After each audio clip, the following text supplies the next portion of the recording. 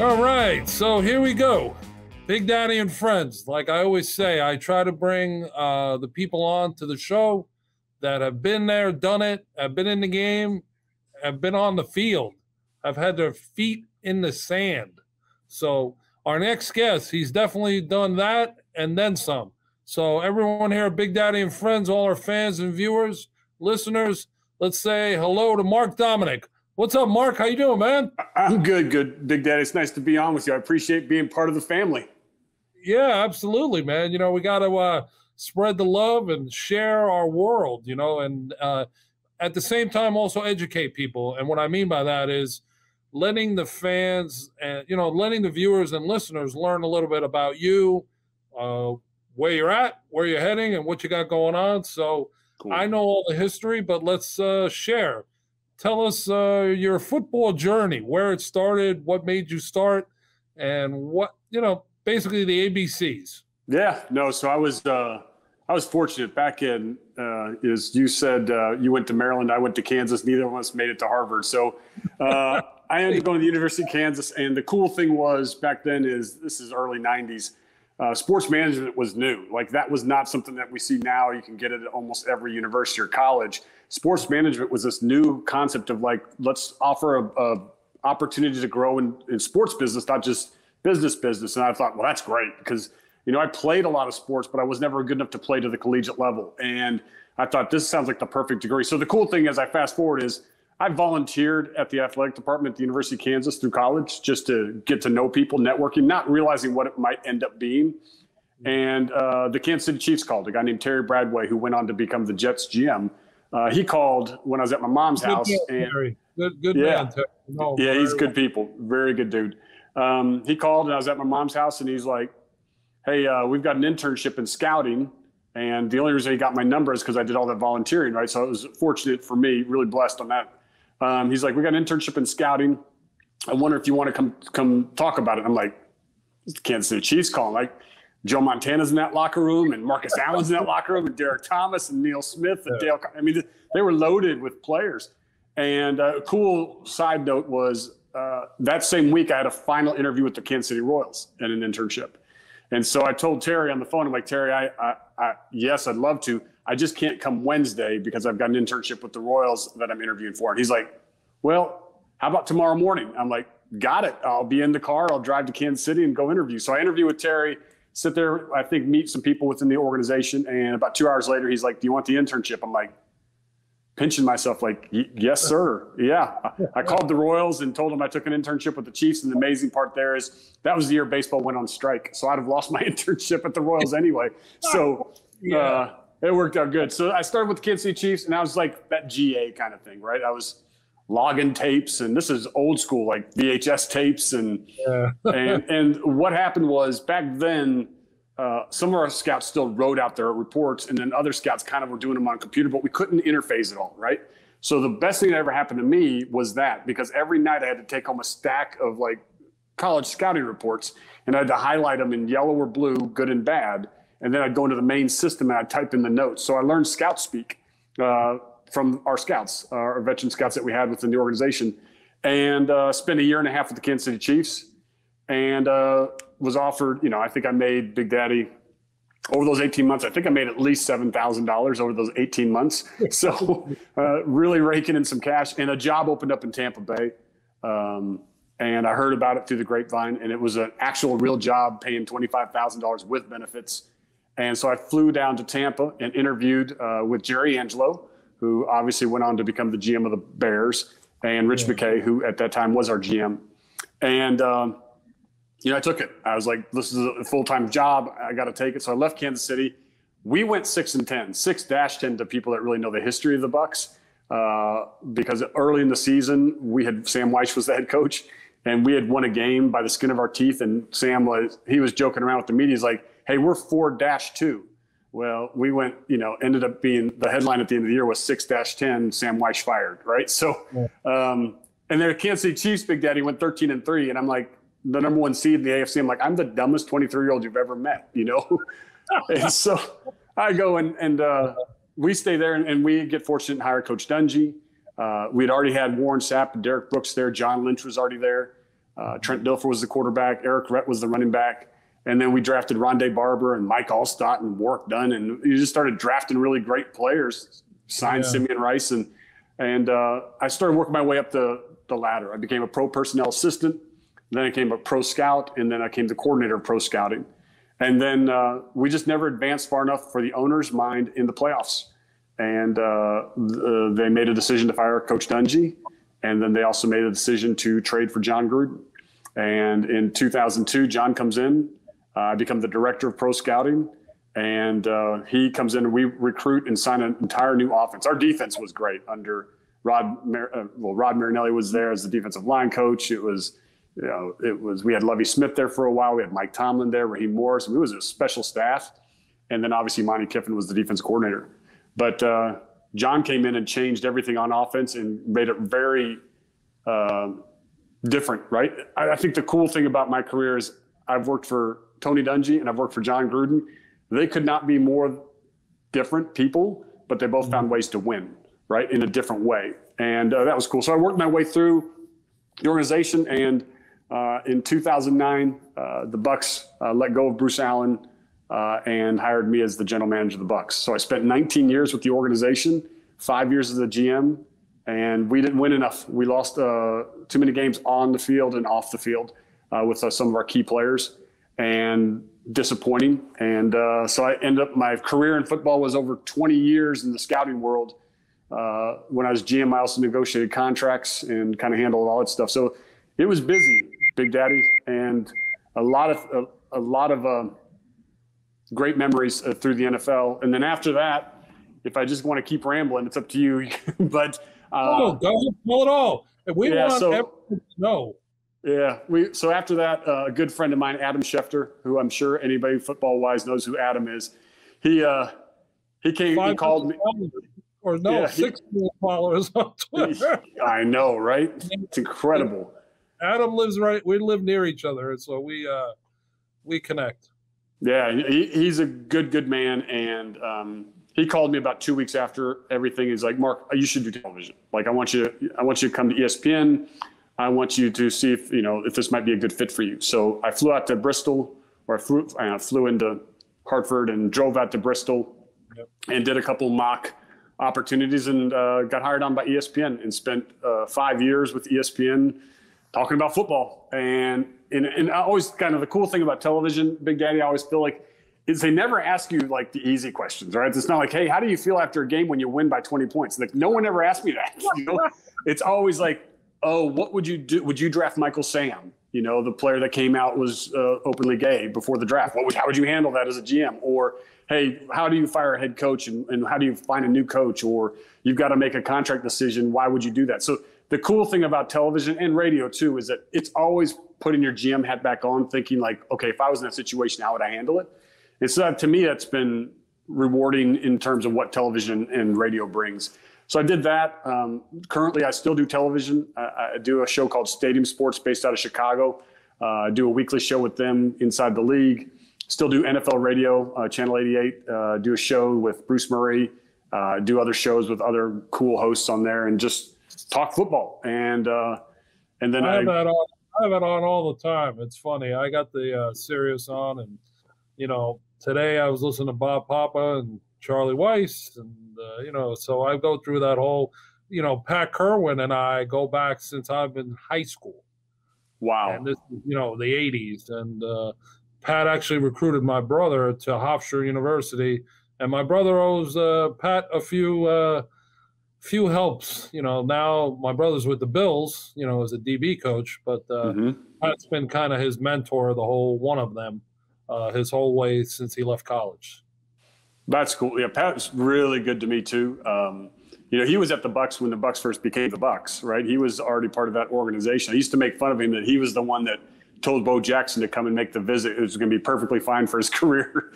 And Bo's still mad about the Tampa Bay Buccaneers and whoever did that within the organization that told him, yeah, get on that plane and come visit us.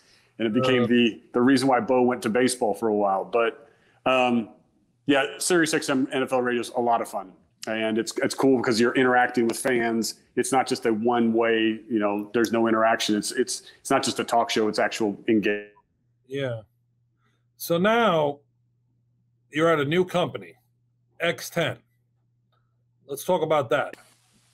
Yeah. So X10 is a company that reached out to me about 4 or 5 years ago now, Big Daddy. Mm-hmm. And it was a concept that I kind of understood. So basically the elevator pitch, the 1-minute pitch is, I work for a company now that what we do is we invest in the future performance of an athlete. So we work with baseball and football players currently. Mm-hmm. And what we do is we go out and I handle the football side. A guy named Hal Morris, who played a long time in Major League Baseball, is part, and Randy Newsom are actually head up the baseball side. I've got Brad Hopkins on my team, the former player for the Titans, yep, and a guy named Mikhail Allen on the football team as well. And what I do is I go out and I watch tape on the guys that are in their rookie or second year or third year in the NFL. And my big belief is the more money you have in a war chest, the better decisions you make. And it's also kind of trying to help them understand diversify some risk as a player takes. And so basically what it is we give them money today, and it's not a loan. It's not debt. It's $2, $3, $4, $5 million today. The goal is that they will take that money and invest in their bodies and invest in their retirement earlier. Because as we all know, compounding interest is, as some people call it, the eighth wonder of the world. That's how people are getting so rich and wealthy, is because they just have money that keeps growing. And so the sooner a player can start putting money to work, the more money that can grow into.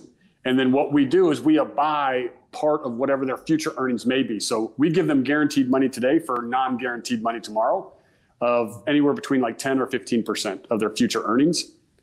And so, if everything works out, the player hopefully has more leverage. The agent has a better platform to be more strong with the club and kind of hopefully negotiate a stronger deal. And quite frankly, if something goes really wrong in a player's career, he's going to have a couple more $1 million, and he doesn't owe us the money back. It's a risk that we take with players. And then we're alongside the team, kind of like, I'd say, board of advisors. We're not their agent. We're not their financial advisor or marketing or anything like that. But we are a part of the board of directors. And if guys want performance reviews, I'll write them for them. Like if they want to say, how did I do in last week's game? I'll send you a report. I'll watch your tape. I'll send you a report from a GM's perspective and say, here's what you did well and here's what you need to work on. And it's kind of a way just to be aligned with the player so that he has as much success as he possibly can. So how do you select the player? Right. Yeah, that's I was thinking about that as I was doing my research. So how do you select the player that you want to work with? Yeah, so it's a process where I'll watch tape on all the guys coming in the National Football League. I have an opportunity to meet a lot of these guys before they make it in the league. I do a lot of interview prep for these players as they're getting into heading to the Senior Bowl, heading to the Combine, going to performance gyms or things like that. I meet with a lot of these guys, about 100 guys a year. I sit down with face-to-face and just kind of get to know them and understand their story and help them present themselves the best way they can when they're in front of a club. And that allows me to meet a bunch of, like I said, a bunch of young men. And then I kind of watch those same young guys and other players as they enter the league. And, it's a little different. Like if I was doing it before they got in the league, it's kind of like being a gym and you're drafting a team. Once you get to see them play, it's weird, Big Daddy. You've seen it before.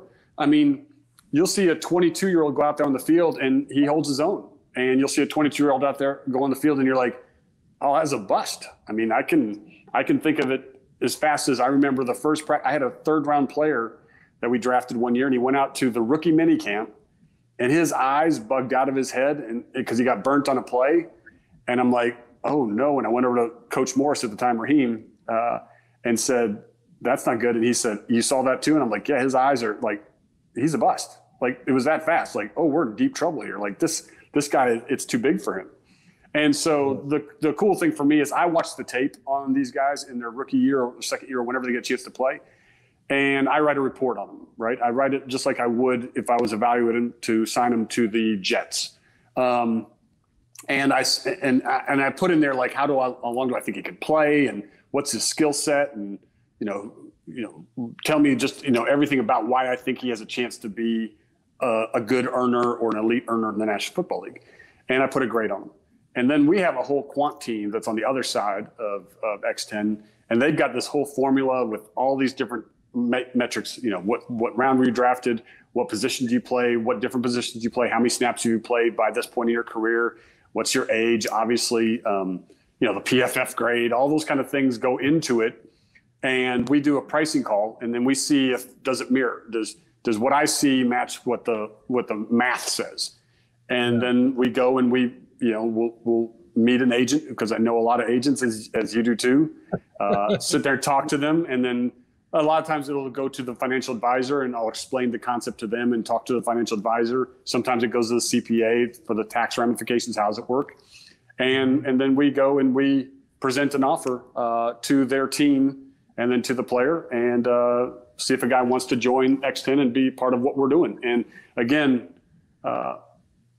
you know, the cool thing, it's math, because we cap everything that a player would ever have to pay back. And so even a financial advisor can look at it and go, okay, so if you give me $2 million and his cap is $40 million, so he's got to pay back $6 over time. That means if I take this $2 million today and I get a 6% return, this will cost him nothing actually over time.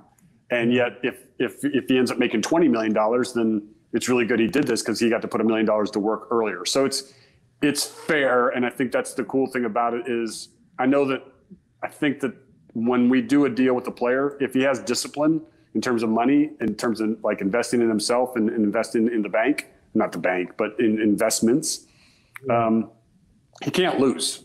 He doesn't lose in what we do. So a lot of guys look at like, you've been in the insurance world for a long time, right? It's not insurance because we're paying the player. He's not paying us unless he has success. And that's the cool part about it, is that he's got to really have great success for us to do well as an organization as well. And it's funny because what you just explained is what I do with the college kid when they're coming in. All right, listen, my guy's going to be a first rounder, and I've gotten that for 30-something years. And I've insured guys that never got drafted. And then the guy that, and I always use this example, I'll never forget, Roddy White was coming out. Mm-hmm. I got in no argument with the underwriter because they were telling me that he's probably a third-round pick or less. And I'm like, I don't know where you're getting your information, but I have clients that are GMs, and they're telling me that this guy's a first-rounder. So, like, we were going back and forth, and just to get, like, $1 million coverage on the guy was like pulling teeth. Then all of a sudden, the guy that they were all gung-ho about, which I won't name, doesn't even get drafted, and they were willing to give him whatever he wanted. So I'm like, all right, explain this to me, explain it to me. I'm not the smartest guy, but just tell me, give me an answer why you came up with this. And it was kind of like, well, we go by, I'm like, yeah, you going by the guy that works in a deli that reads, information or reads a sporting magazine. So it just doesn't work that way. But, you sit there and sometimes you have to be honest and brutally honest, where you say, okay, this is what I could do. This is how we do it. Then there's the premiums and all that, and we work all through that. And you're investing in your future, one. And two, it allows you to sleep at night. God forbid something happens. That's it. That's exactly. And that's what I tell these players all the time. We're not mutually exclusive from disability policies or anything like that. In fact, if you want to take some of this money and buy that disability policy, you not only are we giving you a couple $1 million, but you can go buy some more insurance too. So you know what? If you want to go for it and go to free agency and experience what it's like to have 31 other clubs bid on you, go for it. And because that's how you earn the most money. I mean, it's what Darrelle Revis did his entire life, right? He fully betted on himself and said, you know what? I'm not taking that offer. I'm not doing this. I'm going to bet on myself. I'm going to go out there and go get paid what I'm worth. And that's how Revis made so much money, because he was great at that. And that's what we look at it as the same thing. Is we're saying, hey, look, if you want to buy disability, if you want to buy, whatever type of insurance product you want, do it. By all means, if you're going to sleep better at night, like your point, then great. You're not only going to have a couple $1 million, you're also going to have some other money in case something really bad happens. And this way, get yourself prepared to go for it and go get paid what you're worth. Because you see it all the time, right? You look at Xavier Howard, and he did a deal, whatever it was, 18 months ago, and 4 months ago, he's like, I hate my deal. Yeah. You just did a deal because you didn't go all the way and kind of see what the whole world would think of him. And there's you see that from time to time. Because look, let's be honest with the NFL, it's hard, right? if a player is making $10 million and he's playing like a $5 million player, the club's going to come to him and go, hey, look, you got to take a pay cut or we're going to have to let you go, right? If a $10 million player is playing like a $20 million player, the club's like, hey, you're doing a great job. Good job, buddy. Hang in there. We'll talk about it down the road, right? So, I mean, the players always at this level of like, they'll always keep me when I'm overperforming, but when I start to underperform, they're always going to use that as leverage. And so therefore, I'm a big believer now being on the player side of how do you increase your guarantees? How do you create better structure? How do you, push money to the front 3 years? And to me, a lot of that's having that confidence that if the downside's protected, the upside I can go get. That's the concept we believe in. So briefly, you've answered my next two questions, but I will get the Reader's Digest version. Sure. Why would a player do X10? And then the other one is, what do you like the most about X10? Okay. So I think a player would do X10 in different situations for every player. I think to call it what it is, we all know like the Patriots don't love to pay their players, right? I mean, let's be honest. The Bengals have not had a history of saying, hey, let's go reward our guys early and pay them premiums. That's just not them. But there are other organizations that do that. But so, organizations that have a history that don't do deals early or below market deals. That's a place where I think a player's like, look, I'm going to probably have to play this thing out at least 4 years. I might get a tag, and that's 3 years from now, and that's a long time, and that's a lot of play. It's why agents don't love the franchise tag, even though it's fully guaranteed money, because everybody's like, the risk is real in the National Football League. Every week you don't know. I think a player also does X10 if they can see the math behind it, meaning, so if I do put $1.5 million away and my financial advisor does get me a 6% return, then I know that in 20 years when I open it up and I'm 45, that I'm going to have $6 to $12 million more than what I have today. Okay, I know that I'm starting to be on my way for generational wealth. And if your career goes the way we hope it does, you're going to add to that. So that way, by the time you are 45, you're going to have generational wealth, which is what we want these guys to do, because the statistics are still so bad out there in terms of how many players end up broke after they play. And so I think another player, that the reason why they do it is, they understand that they want to make sure that they're comfortable when they're 45 and that they know they've got some money stashed away no matter what. And I think the third reason why a guy does it is because he does have a chip on his shoulder and he does want to prove, hey, look, I want to go for it, but I want to be smart about it. And so I'm going to take this because I've got some guaranteed money now for sure, because I want to see what the brass ring looks like. And those are three different reasons, because one's situational, what club you might be with or who's negotiating the deals. The second is obviously there's the risk of every day the injury. And then I think the third is just the fact that, they want, like I said, they want to bet on themselves and see what they can be worth. I think the cool thing for me is I love this job because I'm building a football team, Big Daddy. I've got, how. So how. Yeah, but I don't have to have, a corner, safety, a middle linebacker. I can have 22 offensive linemen and I'm happy, right? I mean, that's just so it's still building a team. We've invested over $200 million in athletes already in baseball and football, and it's building that team and really being a resource for them if they want it in any capacity. During COVID, we had one of our players was like, I can't find a bench set anywhere, barbells and bench, like find one. And so one of our guys, Brad Hopkins, he got out there and he's like, I found it, sent it to your house, and boom, went to his house, right? And so we're just there to help whenever a player needs a resource or wants to hear something, because the agents are good, the financial advisors are good, but that's the reason why Russell Wilson has such a big team around him, right? Because he's trying to do everything as a business, and we really try to help these young men understand that they're a business and they need to run it like a business instead of just like the mindset of like, hey, I'm just gonna go ball out and get paid. Well, that's not a business. It's like, I'm going to go and start a gas station and hope it works. Okay, well, there's a lot of things that go into get into a gas station going off the ground. It's a lot of work.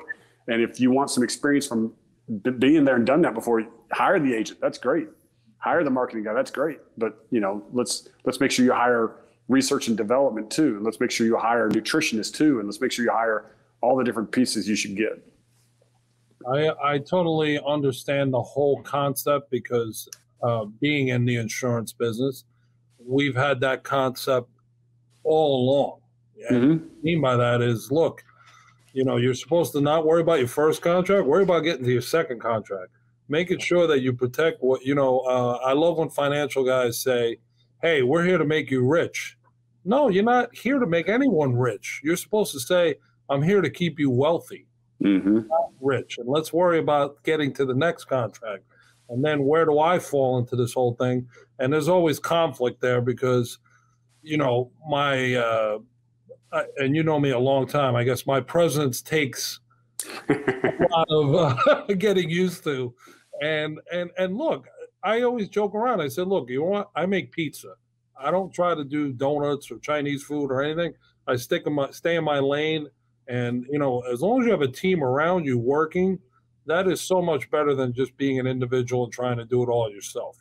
That's one. And two, I get throughout the years, I've had interviews where, hey, my mom is going to be my financial advisor and she's going to oversee everything and this and that. And I have no issue with that whatsoever. But I'll say to the player, let me ask you this. If your mom doesn't get you that 6 or 7, or let's just use a conservative 3%, and she loses you $1 million, you're going to fire her? Can you do right. that? And, the look that you get when you say that, they're like, wow, I never thought of it that way. Well, look, I'm not saying your mom's not qualified, but if she's not licensed like I am, and I don't invest anyone's money, but how can you really allow that? Doesn't make sense. It's great to make a lot of money, but you have to be able to have it for later on down the road. Like you said, when you're 45, 50 years old, hey, if you're pulling out whatever, 200,000-300,000 a year, tax free or whatever it is, however it's worked out to be, great. You're ahead of 80% of players. Yes. Like you said, I've seen guys that had all the money in the world and have nothing because they didn't plan. They didn't have the right people around them. Exactly. They didn't have, you're the quarterback or you're the GM. Well, listen, the GM is the person you go to for the answers to get a, what do you call it? A non-personal answer, a non-personal resolution. That's what I say to a lot of these parents and to the players too. Like when I do the performance review, if you want one, it isn't going to be all, cushy, love, and happy. It's going to be cut to the chase. Like players just want honesty. They really do. And I tell the guys that we partner with, like, if you go score 3 touchdowns, you're not going to get a text from me after the game going, great job, 3 touchdowns. Like you've got enough people in your life to do that for you. I don't need to be that. I'm your business partner.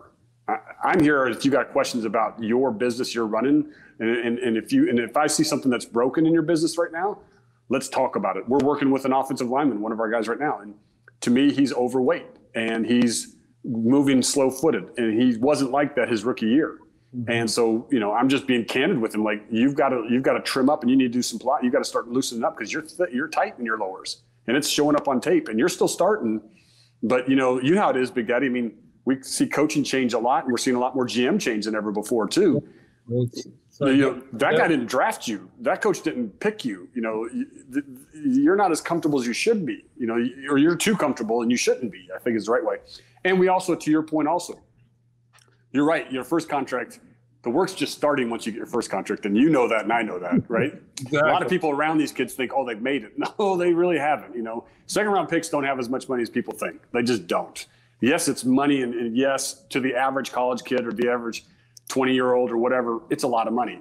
Mm-hmm. For the National Football League to last you your life, possibly, it's not very much money at all. Yeah. And so I also encourage them, like, I want you to not only get to that second contract, we're here to try to help you earn that second contract and then go get a third if you really want to. Or if you're at the point where, hey, look, I'm 29 years old, I'm 30 years old, 31 years old, I want to walk away because I'm healthy. Great. If that's what you want to do, because you've to your point, you've planned where you can.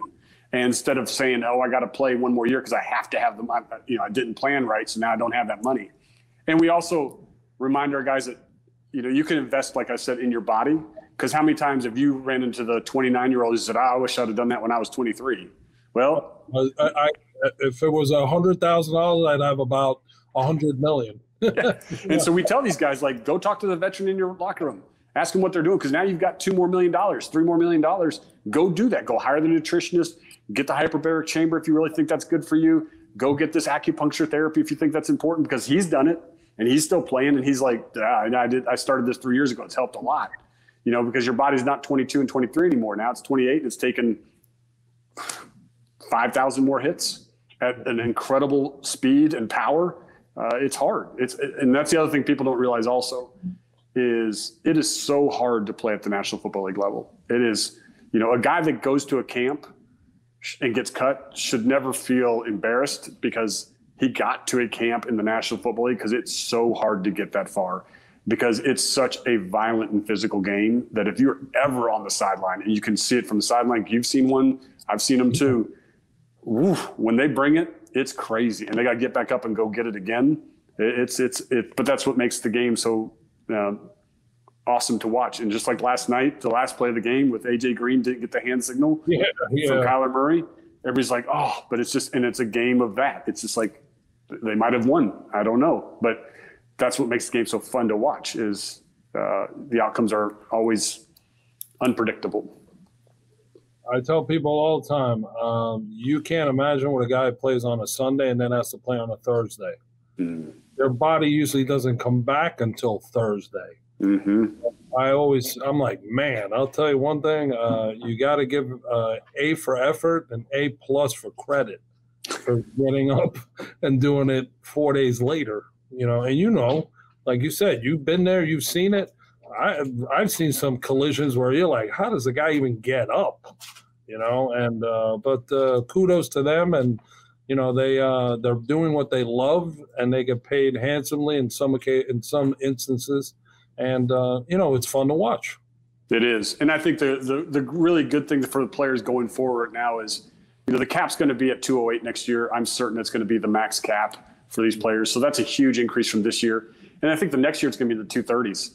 And so in 1 or 2 years from now, we're going to see really strong contracts, and base salaries are going up as well for the rookies or the guys that make it 2 or 3 years. But now they're going to be, by the time the CBA is up, guys are going to be making over $1 million as a rookie. And that's, at least if they compete, if they can surround themselves with the right people, it can be life-changing money. Even if you make it 2.5, 3 years, it can at least give you a great stepping stone, because when we talk about that, like you just said, a lot of these guys get to play into the 30s if they're lucky, and they got 50 more years to live. That's a long, long time. And a lot of these guys, this is all they've ever known is football. And so we also work with them when they transition out with our network. Again, if they want the help, and as they're playing, we kind of find out what their interests are. And then we start to introduce them to people and try to help them, like, okay, now that you want to walk away, remember all these people we've met along the way? Let's reintroduce ourselves there, because let's transition you, because that's a really awful time for an NFL player, is transitioning away from the game. It's so hard because at that point, they've never been told they weren't good enough. And now they're sitting there looking at it going, I don't know what else to do with my life. And, usually I'm gone during the season. Now I'm home all the time, and I've got 3 children somehow and a wife. And I'm like, I don't have to, and now I got to manage all this too. And so it's a very difficult transition, and we are proud that we can help them in that transition as well. I'll tell you, the guy that I watched do all that and take it to another level and taught me a ton of stuff was Ronnie Lott. The ultimate consummate pro on and off the field. And I used to laugh. I would drive around with him, and the old Motorola flip phones, the gray ones back in the day, I never saw anyone with more batteries in his briefcase than him. He would have like 10 to 12 of those things, just ready to take it off, put new one on, all the time, on the phone, communicating, meeting this one, that one. And I like I said, not only did I drive around with him a lot, I learned a lot from him by watching him, how he handled business, how he communicated with people, and how he was able to draw people in. Obviously, he was Ronnie Lott, but still, you have to have that gift to be able to express yourself, tell people what you want, who you are, what you're looking to do, and everything so on from A to Z. He would go through, and I would be sitting there, wow, this is a great education I'm getting, as I'm running around with, you got a trophy named after him now, so an award. I'm like saying HOF already, but yeah, he was the guy that I learned quite a bit from, and watched him take his game. There's several others, but he was really the first one that I saw in my young age back then when he was just walking away from the game. Yeah, it's interesting you tell that story because one of our two founders of X10 is David Byrne, and David and Ronnie are they've done business together. And David, he's uber successful as a man. And he was able to invite Ronnie Lott into opportunities out there in San Francisco. And Ronnie was, as David always says, Ronnie was very dialed into understanding a lot of big picture, not just a football player, but that there is a business and I can do some other things and I can, diversify some of these different things and look into opportunities. And so I've never had a chance to really meet Ronnie Lott, but I've heard the stories of how he was very tied into making sure that he's being a businessman. And you just confirmed all of that with the cell phone cards and all those extra chargers, which is it's crazy. Yeah, there's a story that I'd have to tell you off air that it had to do with Kansas City, and you'll laugh your ass off because it really explains and shows who he is and how he dealt with business and people. But I'll share that with you off air. That'd be good. So, okay, here's the fun part. Now I'm going to hand you the mic, and you get to ask me whatever you feel you want to ask. You want to know. You want to find out. You may not know about me. Find out the secrets of Big Daddy. So I think my biggest question is, and I know the NFL is a big, I don't know if fraternity is the right word, but it's certainly a hard nut to crack, right? Once you get in, you can get in.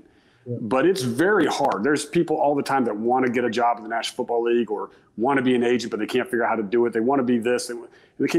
But how did you break bread and become known by everybody? Like, how did you make your first entry into the NFL? What was that experience like? And then what's your drive that made you become, like, when you walk, everybody's, hey, Big Daddy, you're like Norm, right? Everybody knows who you are. Yeah. And so tell me your drive, what drove to do that, and also tell me how you broke into the league. Well, it's funny. I grew up in Long Island when the Jets were in Hempstead in Long Island.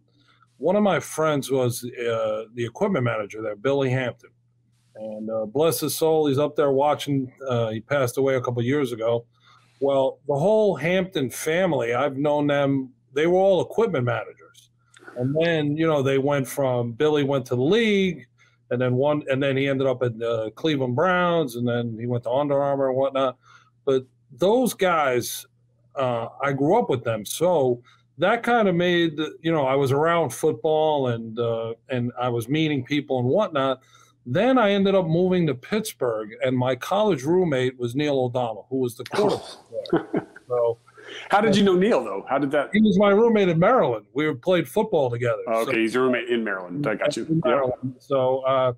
So I ended up going to Pittsburgh, and both of us are single, and we're sharing an apartment. And here I am. I was like and we joke around about it still. I tell people, well, I was Neil's Cato Caitlin. I'd drive around, I'd go here, I'd go there. And in that whole process, here I am now going down to Three River Stadium and being as big as I am, I would walk in there like everyone would thought I was a player. So it's like, oh, here comes Big Daddy. And I'd walk in. And if you saw Marvin Lewis, he would say to you, here I was thinking, man, who's that guy? Because it's a pretty big dude, blah, blah, blah. And the whole time they thought I was on the team because I was spending a lot of time there. So here I'm meeting Mr. Maroney. I'm meeting this one, Tom Donahoe. Bill Cowher gets hired. And I was there when he got hired. So I know Bill from day one. And then, and the funniest thing is, I don't get my start in football. I get my start in hockey. Oh. And how this happens is Jim Sweeney, who we all know from back in the Pitt days and played in the league for about 15, 16 years, he was a Pitt guy with Marino. So Jim, being at the Jets, said to me, hey, you're going to Pittsburgh. When you get there, look this guy up, and he'll take care of you. All right. So I meet him, and the guy says, hey, so Big Daddy, you just got here. Meet me. We're going to go to a softball game. And I'm like, softball game? I'm like, I just drove from New York, and that's like the last thing I want to do, but okay. Long story short, we go to watch this game, and he introduces me. He goes, oh, I need you to meet my friend. His name's Mario. I walk over, and wait a minute, that's Mario Lemieux. You know, like oh, hi, Mario. How you doing? So here I am. I get thrown into this world of meeting the greatest hockey player of all time. And I started in the insurance business in hockey because here I was in Pittsburgh, and I'm now with the king of the city and going to games, and I meet his agents, and, you know, I start working with his agents. I mean, it was like a whole drawn out story. But then I leave Pittsburgh, and I had met so many people. So then I was able to take those relationships and keep them and formulate even greater relationships, because it would be like, you know, I meet, you know, I knew Shiano. So Greg introduces me. He tries to introduce me to you when I already knew you, you know, so it's kind of like that. Exactly. You know, it's like some people know you, and then some people know of you. Yeah. So that's really how I've gone. And then I always made it a point to brand myself or market myself. And I was at every – I mean, how many times have we run into each other on a field, either before the game or after, or wherever it was, or the Senior Bowl, or the Combine, Super Bowl, Combine, the draft. Everyone. We were all in the same dances. And I made it a point to say, if I'm going to really be this guy, I have to make sure that, one, everyone knows why I'm here, and two, what I do, and three, to be at everything I could be at, like a Where's Waldo, and let everyone know that, hey, yeah, I'm Big Daddy, but I'm Big Daddy. I do insurance for a living. This is what I do. I've been doing it for 30-something years now, and that's the thing that led me to get these relationships, and the relationships go all the way up to Roger. You know, it's funny. Roger, I'll say, he'll introduce me to some people, and I'll say, you know, my name is Rich Salgado. He's like, dude, would you stop? He goes, what's Big Daddy? You know, and I'm like, you know, I don't know what to say, because yeah, it's the commissioner. The commissioner is telling these people who you don't know, oh, this is Big Daddy. So, all right, so it just kind of sticks, and, you know, you don't have to know my real name, and 90% of the world doesn't, but everyone knows who Big Daddy is. So it's like, and then, you know, you take the opportunities that come in front, that are put in front of you. You know, you see this helmet back here. It says Big Daddy. I mean, Fox and Friends. Yep. I didn't go to school for communications or TV or any of that, but I got the opportunity. Someone gave me a mic, and now I'm out interviewing people, you know, and I've been doing the Super Bowl correspondent thing with Fox since 2007. And then that led to this podcast. So it's just all these things. It's about taking advantage of the opportunity that's put forth in front of you and doing what you say you can do and be real. And I think that's what allows me to have the relationships that I have, that I can get people like yourself and other people on the phone and say, hey, I'm doing this show. Be my guest. Let's promote what you're doing, and let's laugh and have fun. And listen, if you saw the other 50 other podcast tapings, you would see some names in there that you're like, you know, everyone was blown away. I got Andy Reid the week of the Super Bowl. That's awesome. I'm not blown away because I know Andy for 20-some years, 30 years. You know, hey, Andy, Big Daddy, tell me where and when. Yeah. You know? Yep. That's awesome. Yeah, that's the answer. And, you know, I'm not done yet. I've got a couple of things that I'll share with you, but it's about opportunity. You know, the opportunities come to you, and you have to be selective. You can't, you know, pick a whole you know, if you get a dozen eggs, that doesn't mean you have to eat all a dozen. You know, you got to look at it and be smart about it. So That's where I've really, in the last couple of years, where I've really elevated a lot of things. Yeah, I think that you're right. And I think, quite frankly, in the gambling world, there's a lot more things that are still coming down probably your way in the possibilities, and just because the gaming's become such a big part of it too. And you have to be selective in terms of what you want to put yourself into, because it is your reputation that's on the line. And so if you commit to something and you can only go halfway, that's not who you are, and that's not who you're known as. And that's really cool, because I'm trying to think when I first met you, but I couldn't even tell you when it was, because it just feels like you've always been there, right? And to your point, because you've been at football games, you've been at events, you've been at charity events. I've seen you it's just, you've done a great job of being there and then being warm when you're there. And I think that's the thing that's always, what I've always struck with me is that it's always a term of endearment whenever you meet the next person. And I think that's something that everybody should steal from you. Well, thank you. I had someone say that to me actually yesterday. And he goes, if I could just intern for you, and this guy's older than me, or can I learn your formula? I'm like, you could do whatever you want. I don't know what that formula is. I'm just being me, you know? Mm-hmm. I know how to be upfront, be honest, and tell you the truth. And, it's black and white. There's no gray, it's just because everyone else, and you know this from years, everyone wants to be a part of something that has to do with you, regardless of what that may be. Mm-hmm. They always want some attachment. They want to get to meet somebody. They want to get to know this and that, and they're looking for, information, whatever the case may be. And that's why I'm very selective, and now even more so than I used to be. So I'm a brand, and I try to protect the brand. It's brilliant. It's working well for you, Big Daddy. I'm glad I get to be part of the brand this podcast, big man. That's awesome. Hey, listen. So I want you to tell everybody, thank you for those nice words. Tell everybody where they could find you on social media, where they could learn more about X10, because, my job is always to, when there's a good thing, to share it with people. Mm-hmm. And it's up to everyone else to say, hey, Big Daddy, you were right. This thing is legit. I want to do it, or, it's not for me. But tell everybody where to find you and find your information. Yeah, so I think the Twitter-wise, I'm at Mark Dominik. It's Dominik NFL. So at Mark Dominik NFL. I'm not a big Instagram guy. I should be. I probably need to be more in that world. I'm a tweeter of guys. If I tweet, it's going to be football. I don't tell you what I had at Starbucks. That's not what I tweet. So I'm not that kind of a Twitter guy, which is fine. Whatever you want to be. Again, Stadium Sports. I have a chance to do Stadium Sports. You can find that.